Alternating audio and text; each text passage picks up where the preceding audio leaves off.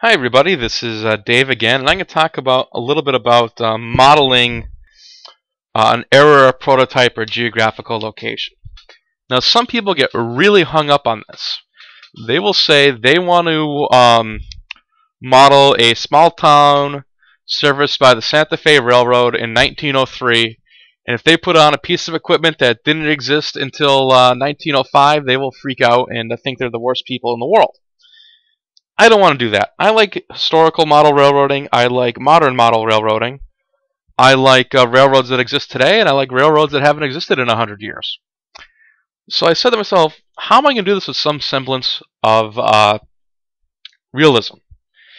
You know, it's really hard to have a small steam engine switcher running across in front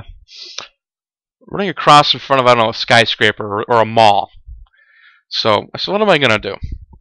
I thought about it a little bit, and I said to myself, here in New England, we have a lot of old train stations that may or may not still be used, but they still exist. We have a lot of towns that might look the same in 1900 as they do today, and I'm actually going to show you an example here. We'll talk about this picture in a minute, because I want to talk about my own local train station here. But here,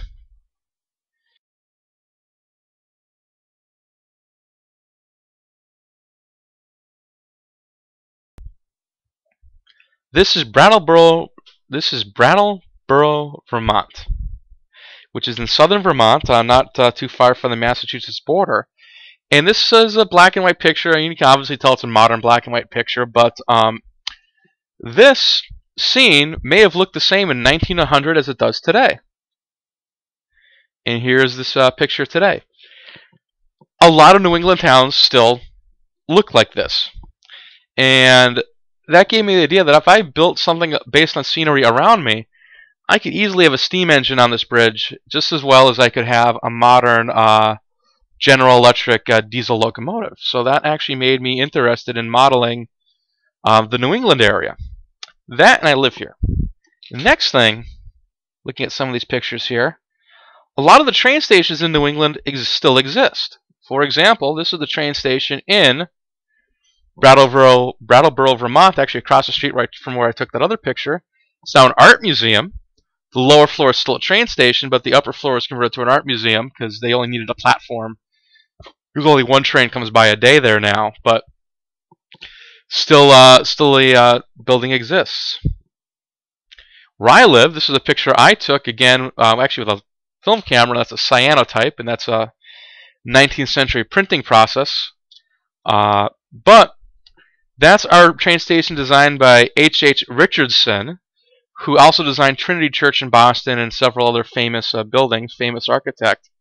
That building actually, despite how dilapidated it may look, and I get another picture that I did not take myself, pulled off the internet, was recently purchased by the city who's already stabilized the building.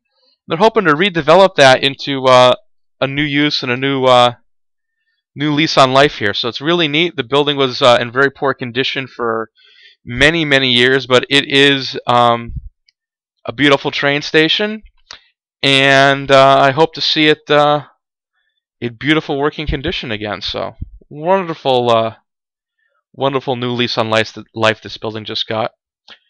Another building I could show you here is this is the train station in Great Barrington, Vermont. What, Vermont? Great Barrington, Massachusetts. Sorry, I just moved it 40 miles north of where it is.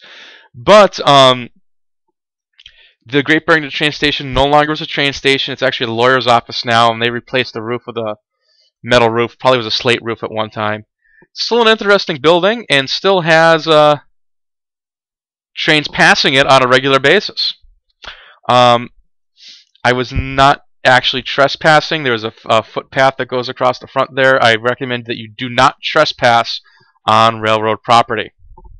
Okay, shame on me for putting this picture here, but kind of ducking my head around the corner. And actually, in Great Barrington and a lot of train stations, there's a tunnel that goes from the tracks underneath out to the street. That's the entrance to the tunnel. See the original tile roof? I don't think this building is going to be here much longer. It's missing support columns. buildings rotting, coming apart. So who knows how long that'll be there? Who knows if it's owned by the railroad or the train station? But the tunnel is filled with art. Kind of a neat New England sort of form of let's all get together and be happy New England liberalism. But that's just that. Actually, if I kept walking, go up those stairs, I'd end up in that little building you saw up above there. And the tunnel itself will probably last another 200-300 years. It's all stone, so archaeologists will be digging that up someday. The building might be gone, but that tunnel will still exist. And actually, it's another one of these buildings. I'll probably show you in a different video here. Some different things. And Bennington, Vermont. That's where my mind was when I said Great Barrington, Vermont. Bennington, Vermont converted their railroad station into a restaurant. And there's no train tracks anywhere near this restaurant anymore. So it doesn't have trains going by it anymore, but it's still a neat neat little stop there. Actually a very decent restaurant too. I've eaten there a number of times. So that's sort of my breakdown of why I picked New England. So easily I could model a scene with any of these railroad stations that I showed you and any of the scenery I showed you, and have a diesel locomotive or a steam locomotive going by, and a lot of larger freight yards still have leftover steam equipment sitting around. You could have a coaling tower in a modern yard. They didn't just tear them down the day that they stopped running steam. Some of them, I know that I think there's still one in New Haven at not too far from the New Haven Union Station there. So some neat things there to keep in mind, and I'll talk a little bit more about kind of railroads that I want to model here. So, all right, let's talk a little bit about what railroad I want to model here. Now, my little layout track plan you see here could be a part of a larger, what we'd call a Class 1 railroad. And that's a very large railroad that you can think of that as a good example would be like the BNSF, Burlington Northern Santa Fe, CSX, Union Pacific, railroads like that. But you know what? I kind of have this vision of having my own little independent railroad that maybe just services some small towns or small areas. So I went into the Class 2 railroads, which are regional railways. In New England, we have one called Pan Am Railways, used to be Gulford Transportation Systems. So it's a little small regional railway that might just service a small area. There's also something called the Class 3 railroad, which this might be. Class 3 railroad would be local service, local freight trains, maybe from one town to another. I know in Massachusetts we have one called the Grafton and Upton Railroad that's actually existed since 1873 and basically is a railroad that runs between Grafton and Upton, Massachusetts. Connects with the CSX and Pan Am Railways, and I think that's who they connect with, and just service industry along that line. It's just kind of a neat little thing here. So this might be a little bit of both. Now the locomotive I purchased for my railroad is a Boston and Maine diesel locomotive, and the Boston and Maine Railroad was the largest railroad in northern New England. And it existed from, actually technically as a corporation it still exists, but as a separate entity, it existed from 1836 to 1983, and it merged into Gulford Rail Systems that became Pan Am Rail Systems.